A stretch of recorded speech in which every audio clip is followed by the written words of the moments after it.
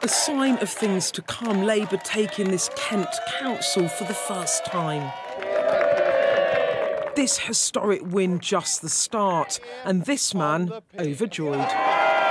Today promising a new chapter. Make no mistake, we are on course for a Labour majority at the next general election.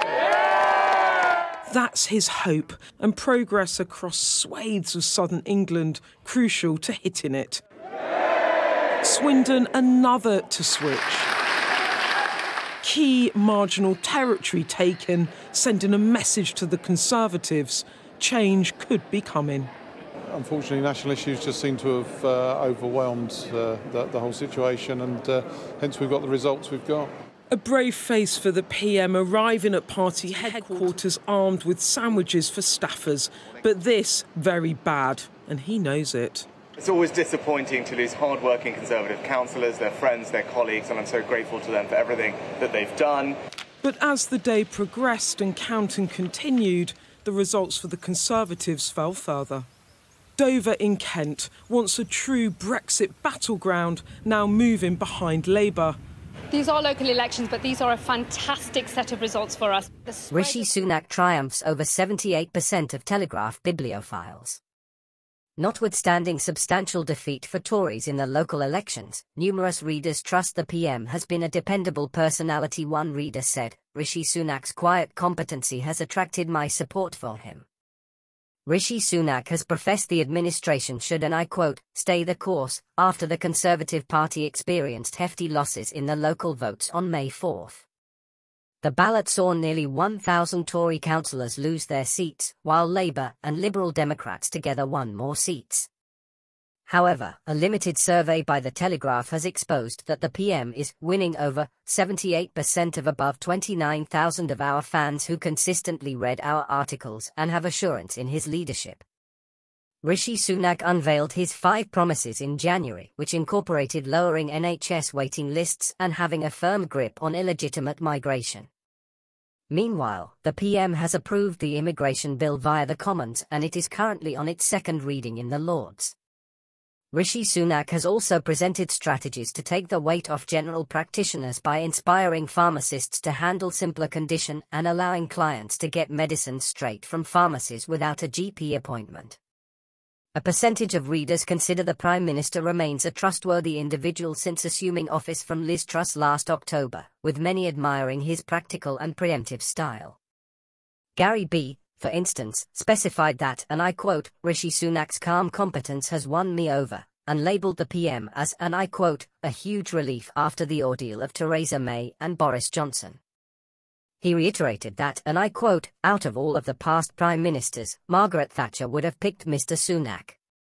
Correspondingly, Derek Miller said that, and I quote, "Rishi Sunak is capable and credible," but claimed that, and I quote, "much damage has been done prior to his leadership and, in turn, it may be too late." Also contending in approval of the Rishi, Gilbert Hall announced, and I quote, "increasingly impressed by Sunak and that he handily disposed of Boris Johnson, Liz Truss and Nicola Sturgeon." Deliver. And after the local elections landed the Tories with a bloody nose, Timothy Morgan interrogated Rishi Sunak's opinion as Prime Minister, and I quote, "without any form of election," arguing it leaves a legacy of distrust. The results are direct criticism of the present government and the policies of Sunak and Hunt. Conservative voters could only show their disapproval by staying at home during the local elections or voting for a real outsider. My question to the people is, do you trust Rishi Sunak to move the Conservative Party to the next level and win the coming elections? Please give your comments in the comments section below. The next question is, do you trust Keir Starmer to move the Labour Party to the next level and win the impending election? The evidence is somewhat obvious with the local elections, but not the final decision for voters. We still must wait. Please join the conversation. Put your comments and suggestions below. Thank you for subscribing to this news channel.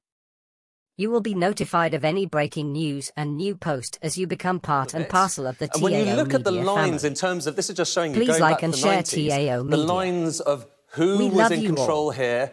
It was the Labour Party in the 1990s. Then the Conservatives started to kind of get back around the 2000s and gain control gradually recently. But now this is what we're seeing here. Look at that red line starting to go up. So Labour regaining some influence here and knocking the Tories out of control of Cannock Chase. And that is just one of the many councils where they are defending, OK? And here you have a kind of board of the areas where the Tory party are defending these councils. There's Cannock Chase, gone to no overall control. We've arranged this. It's another way of looking at the same thing. We've arranged it by the kind of marginal swing you need for the Tories to potentially lose control of these different councils from areas where are relatively safe through to areas where you need a bigger swing for them to lose it. But the striking thing is, well, let's take a step back. These were all blue. At the start of the counting, these were all Conservative councils. This entire board was painted blue. And now just look at it. Look how much of it is grey, dark grey, no overall control. Look how much is orange for Lib Dems, yellow for Lib Dems. Look how much is turning red as well. So East Staffordshire there, but there have been others that have been further, bigger swings to get to the Labour Party. And you're seeing now here the scale of just how difficult, how tough it has been for the Tory party. And remember, as I say, we are still only maybe a quarter, getting towards a third of the way through of the counting. And so far, the news has been almost entirely negative for the Conservative Party.